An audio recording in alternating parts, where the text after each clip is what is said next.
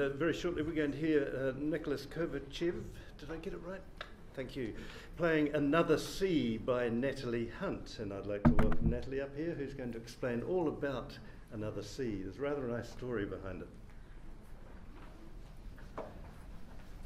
Kia ora, tēnā koutou katoa, ko Natalie tako ingoa, e loko tono ana aha ki te whanganui a tāna.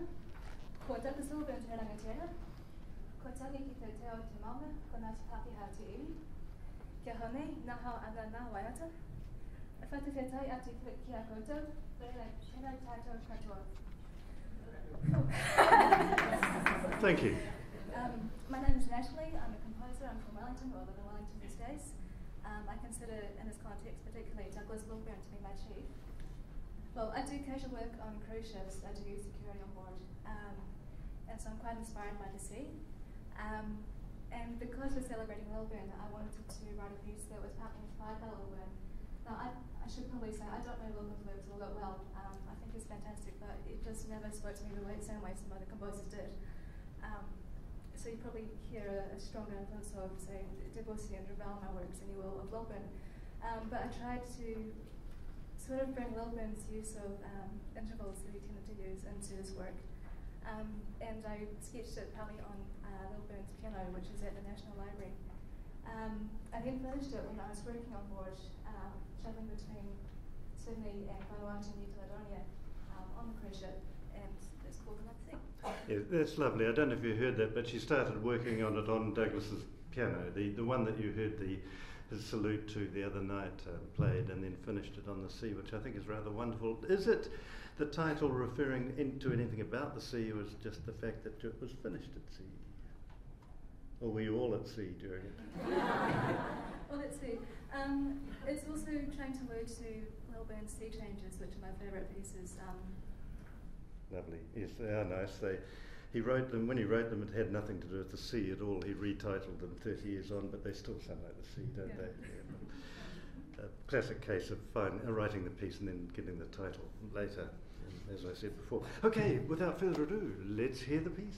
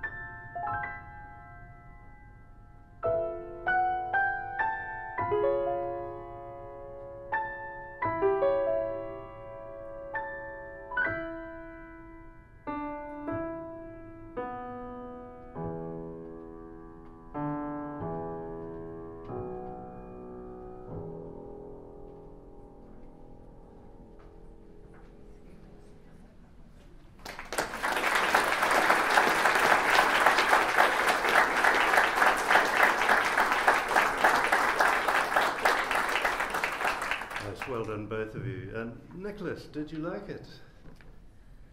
Yeah, I really enjoyed playing that piece. Okay, so what were the big challenges for you and that you think these piano teachers might be interested in? It's there's a lot of different layers of sound involved, and kind of finding ways to differentiate ways that sound both kind of what they mean in different ways. I think it's a very kind of evocative piece in terms of imagery, and I want to kind of try and find meaning behind kind of all the little details and all the different gestures involved.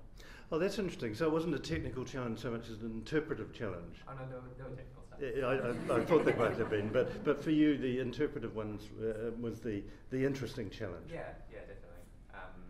Yeah, I enjoyed it from the moment I started playing it. So yeah. Oh, fantastic! More ultimate compliments. How did he play it? Was he any good? Yeah, it's okay. Right, comments from the floor on that one. Anything you were thinking about, Ashley, when you composed the triplet? Can't hear the question. The triplets, I think, the bottom of page 1, from memory. Page 1 and page 2. Oh, and then the da-da-da-da, is that... I knew this question was going to come up. To be honest, I think the triplets at the bottom of page 1, the when I played piano, which my mum will attest to, did actually used to happen sometimes, I used to play the Cacciatorium toccata, which has a lot of sort of triplet motives. I can't remember, you might know it. Mum, do you want to play it? No. Okay. So that, I don't know, that Cacciatorium toccata still comes through in a lot of my pieces. I didn't realise that until this morning. When I just happened to be thinking about the toccata and about my piece and realised that there's still a strong influence of that in there. As far as the da-da-da-da in the octaves when it's building up on page 2, I just wanted to build the momentum up in that one. I find triplets a good way of building up momentum. But I could hear the waves. I could hear those big waves that they serve. Thank you. Oh, thank you. It is just again a question of what you were thinking. I love your piece. Thank you. But I wondered if sitting at Douglas's piano did actually inspire you in some ways. You do know the Douglas's C changes. Mm-hmm. There seem to be so many elements there which could have been inspired by Douglas. For instance, the left-hand octaves and wave patterns, and the time signature changes, and quite a number of things. I just wondered if that really was an influence. And if so, I think it's a beautiful follower of Douglas's music. I'm really glad that came through. I wasn't sure if it would. I listened to all of Lil Ben's piano works a few times before I sat down to write it, sort of made notes about various things. Particularly took note of the C changes, and I think from the Port Hills, and also remembered things like dry style overture, just the use of space to suggest enormous depth below and depth above and things like that. So I really wanted that to come through in this piece, but yeah, I'm glad that it did come across. Thank you. Okay, lovely.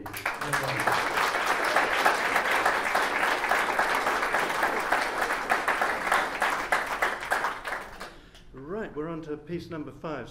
Shortly, Sam Schuyt is going to play Triangle Staple by Karlo Margetić. Now, have I got that right? I've been practicing all morning, so I'm glad I got it right. Second try. Now, Karlo told me he's often struck mute when he comes in front of the general public, so we've got to give him a particularly warm welcome. But I think he was pulling my leg when he told me that. But let's wait and see how talkative he really is. Karlo, come up close.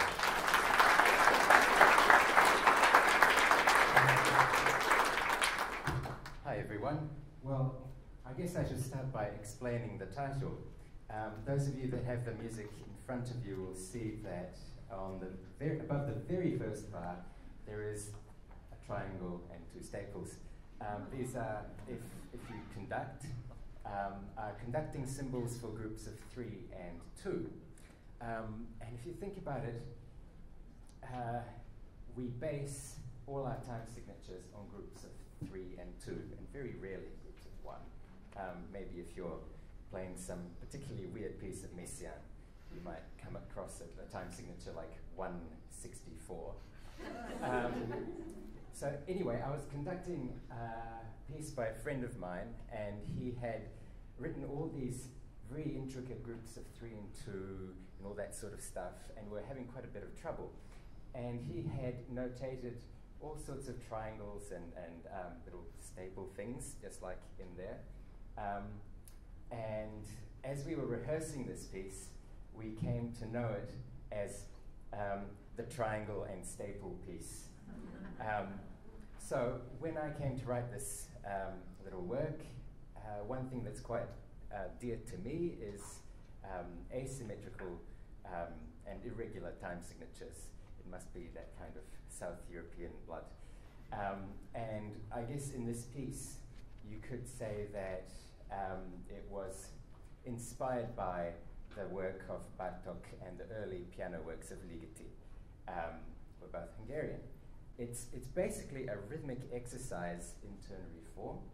So the bit at the start comes back at the end, and in the middle, I thought for a good contrast, we would go for a more mushy sort of sound. So there's this very dissonant drone down in the bass, while unrelated major chords are sort of played over the top. I think that's enough for me. Let's that's wonderful. So we were listening for mushy sounds and a bit of spiciness, spikiness in the room. Excellent. You got that? Right. Let's hear it. Stay there if you like, or go back.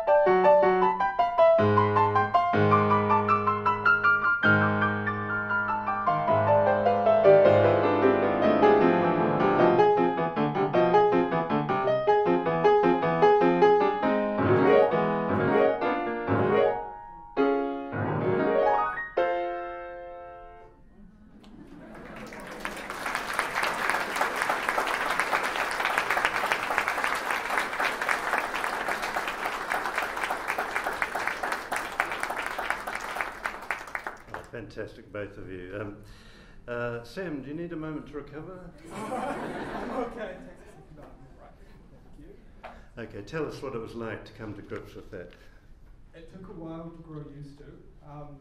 First couple of times sort of playing for it separately, it was very confusing to me, especially. I've done a couple of arrhythmic pieces before, but nothing quite to that extent where it changes all the time. And it did take a long time to get used to, but the more I played it, the more I enjoyed those rhythms. And I really thought, especially in that first and last section, it wasn't the notes themselves that were playing again and again in my head, it was just again and again. So it was really cool exploring a piece with really interesting rhythms like that, yeah. Oh, excellent. Was it easy to play? I mean, there are a lot of notes here, and that would have been hard, but pianistically, how did you find it? It fell in the hand quite nicely. I wasn't very good at those black key glissandi. Oh, they're terrible, you know, you skin your knuckles on those. Yeah, I've got quite soft hands, and so they took a while to really get the technique right. And but everything fell quite nicely on the hands. Okay. It was a good exercise for the fingers. Oh, actually. that's Yeah, good. it was really nice. Karlo, do you play the piano? Badly. Have you ever tried to do a black note glissando? Oh yeah. Play it to us now. Let's hear it. As you all know, different pianos have different reactions. This is a terrible piano. You really? Gosh, you must have a I'm sorry I asked.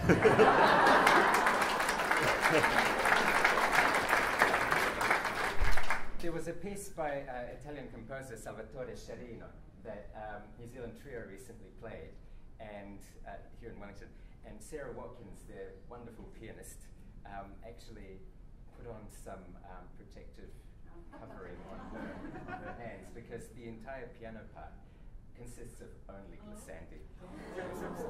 Whack everywhere. So. Yes, I saw Sarah a month after that, and she was still trying to recover. Everybody's been so interesting. We're really getting through it so quickly. Is there anything else you'd like to add? Do you think these good people should purchase that piano part and play it? Or is it any use to teachers? I really think that, as well as being a piece which is, it's enjoyable to play, and the longer you play it, the more enjoyable it becomes. I really think it's a good exercise in rhythms, and just for that, just for getting your head around these complex rhythms and shifting between time signatures all the time, I think it's really useful for that, on top of being fun to play, yeah. Oh, excellent. You should employ him as your publicist. He does a good job. Right, let's hear from the discerning critics. I just want to ask Karlo, were you influenced at all by the ostinato by Bartók out of his Margetić?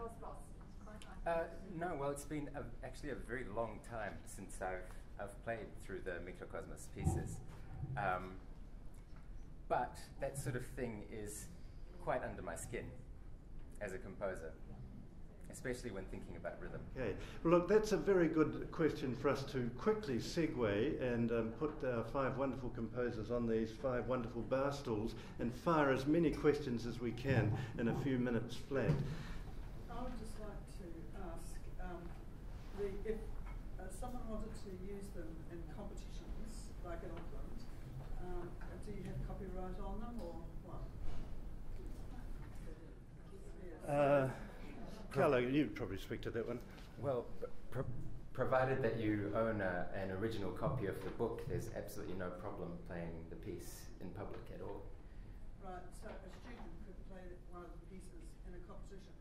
Yep, as long as they're in possession of an original copy. So you would have to pay copyright to you? No. No, the thing is, most composers, and I can't say all because it's voluntary, join up an organisation called Australasian Performing Rights Association. And in joining them, which is absolutely free membership if you want to join an organisation just for the sheer hell of joining one, they then take control of all your rights, and they assign the rights out to various venues mainly rather than actual organisations. So that is covered under the general APRA licensing. But what we poor, hungry, starving composers really like you to do is actually notify APRA when you have a performance.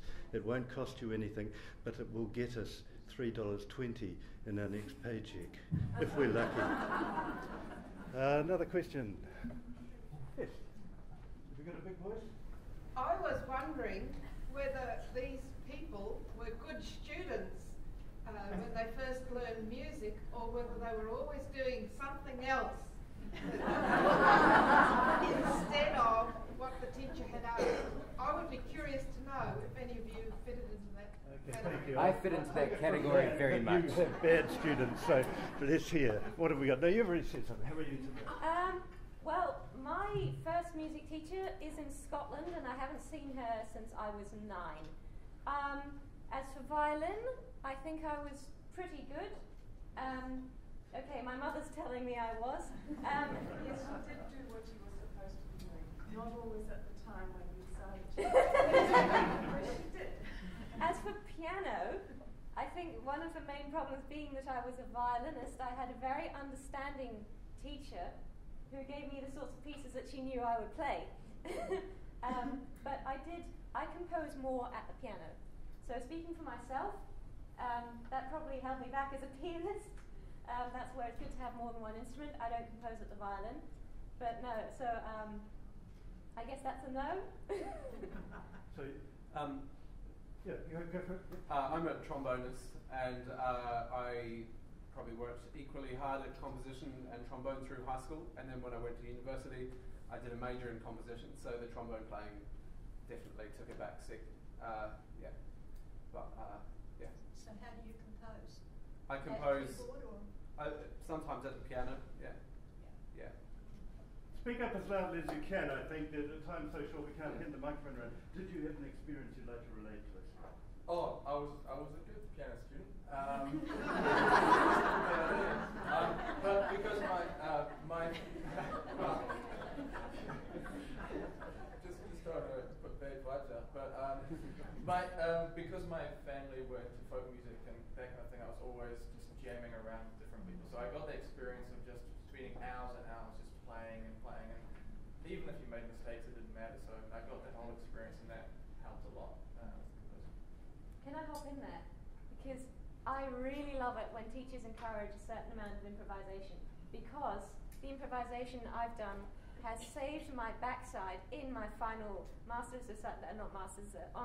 Believe it or not, I didn't improvise, but the ability to think on your feet is not always emphasised, and I think it's really useful. So thanks for bringing that up, because I really love it when teachers do that. Yes, it's a very good point. The first thing you've got to know how to do as an orchestral violinist is fake it. Actual improvisation, thank you. Something to say? Outside voice? I think I was okay at piano, like doing what I was told as long as I actually did it, which there was some bribery with food and threats of not getting food if I didn't practice. Clarinet and saxophone, I played some jazz, so I improvised a lot there as well, which was really helpful, and helped lead into some classical jazz crossover writing. Cello, I tended to disagree what was written a lot, and I had a very patient cello teacher who said it's very nice that you're playing a piece fits and that you're taking that bit out and put that bit in, but if you couldn't help to play Arco and as Mr. Bob wrote it, it would probably be for a technical exercise. Yes. Oh, thank you. Karlo, I cut you off. I'm sorry. Your turn. You've forgotten what the question is. I'm a terrible. Yes. I'm a terrible student. Don't teach me. I'm always doing my own thing. Yeah, we should start a club in that, really. It's called the individuals. Most creators are terrible students. They really are. Either that or we have terrible teachers. I don't know. Yes, we have a question over there. I've actually been quite awestruck by sitting in this room with 5 wonderful people and 5 brilliant performers. I'd like to ask, thank you very much. Well, thank you's not good enough, but thank you. Yes, that is really good. You know, I think a round of applause at that.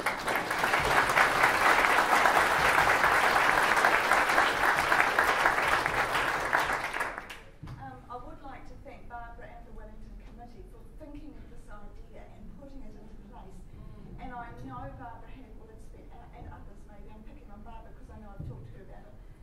And I know there would have been a lot of hours spent by these people on the committee organising all this. But aside from that, I'd like to ask these 5 brilliant people here, what do you think the state of New Zealand composition is in at the moment, and maybe looking forward 5 years? What can we as teachers do, apart from encouraging kids who want to write something? What can we do to help that process, make it easier? And what do you see as the health of New Zealand composition? Okay, look, I'll just leap in there and say we've probably got a minute divided by 5 people. 6 seconds each, if my maths serves me correct. Go for something. Yes. What we've seen up here is that most of us have had backgrounds in various styles of performance, so improvisation, jazz, folk music. I've done a bit of all sorts, and I think that is certainly for me a massively important part of the impulse to create something new, is when we've had experiences of different kinds of music making. And I know that it's easy to stay in one style of performance because I know how hard it is when I try a new one, but I also know how much fun it is. And so I think there's also a certain amount of example that can come from a teacher who is happy to just, you know, break out some fiddle tunes or make something up off the spot, because I saw it in the classrooms as well. Teachers who didn't want to put themselves forward to a certain degree often, unfortunately, pass that on to the students. So yes, if that's, I'd say that that's my response, is the willingness to play in different styles and to introduce a world of music, that if a teacher, even if a teacher doesn't compose, if they have a view to introducing lots of music of different kinds, I think that will help the impulse. And I wouldn't ask any more of piano teachers or instrumental teachers. You guys? Wonderful. Would you like to add to that, Natalie? I'd just like to say thank you to the RMIT on behalf of all of us for actually paying us to write music. It's something that doesn't happen as often as it should. It did help us write these pieces, put the time aside when we worked in our day jobs or whatever, and actually spend time composing, and that made a huge difference. So thank you for supporting us in that way. Excellent, well spoken. And a final word from the three that haven't answered that question? Answer that question. Exposure to all sorts of things and just general enthusiasm from the teacher, I think, is the most important thing. Thanks. Yeah, I agree. And to add something specific to that, I think playing in an orchestra is a great way to learn how to write for orchestra. And it's a lot more interesting than reading a textbook. So I think a lot of your piano students, if they don't play an orchestral instrument, it would be a great thing for them to do. But the flip side of that is I was an orchestral musician who didn't really play the piano, or didn't learn it formally, and I sort of taught myself through composing, through just fiddling around. And I thought maybe something I'd say to you is, if you know of anybody like that, sort of an orchestral musician, or just any kid who loves just sort of teaching themselves and is clearly a creative person, is into it, do encourage them to actually get lessons as well. Because I wish somebody had forced me to say, Ewan, learn the piano properly. It's a bit late now, maybe not. But so do find those people, and I think if you can be both creative and have the really good training, that's a wonderful thing, not only in piano playing, but in compositional technique as well. Yeah. Just one very quick thing. I think pretty much everything's been covered there. Just one thing for those very competitive students out there, which I was one, when I was doing composing, there were competitions for, like a New Plymouth competition where I was from. They had categories for composers, and it was great to be able to enter competitions where you could win money to write songs. So if there are any competitions out there for that, in Wellington or wherever you are, that's a great thing as well for kids. If they can win stuff, they love it. That's back Generation Z. Thanks, Riz. On behalf of us all here now, and indeed pianists, teachers and listeners of the future, thank you all so much for this very unique event, the launch of High Five and the insight into its genesis. So, Karlo, thank you.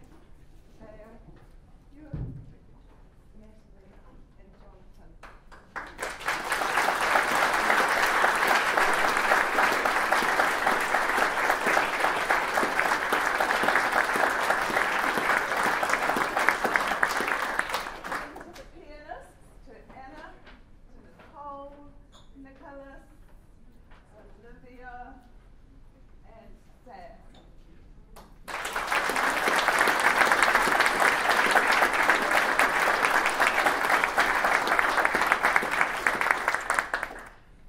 So, composers, you have provided New Zealand and indeed the world with new music. We applaud your musical creativity, your musical wit, and your craftsmanship. Thank you for cooperating so readily and so ably with our requests throughout this project.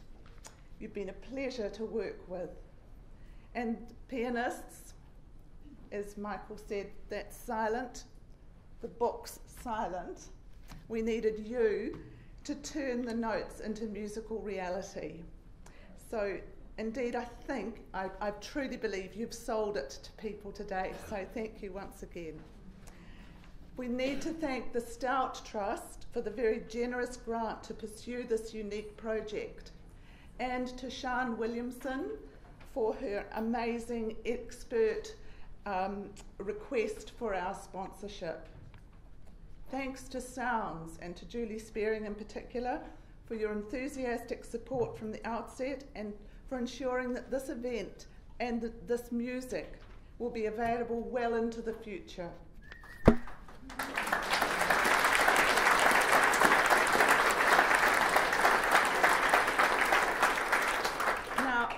look at these beautiful books. We're so proud of the look of them, not just the sound of what's in them. And so we just want to congratulate and thank Simon and Claire so much for this beautiful format, and also for Alistair Gilkison, who was the editor typesetter. Of course, what a huge thanks yet again to Philip for making this such a completely satisfying and entertaining and wonderful event. Thank you.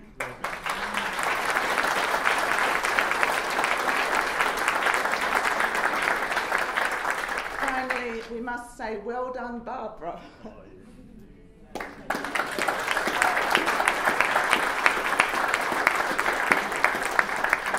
She pursued the idea that this conference should be the catalyst for a creative project.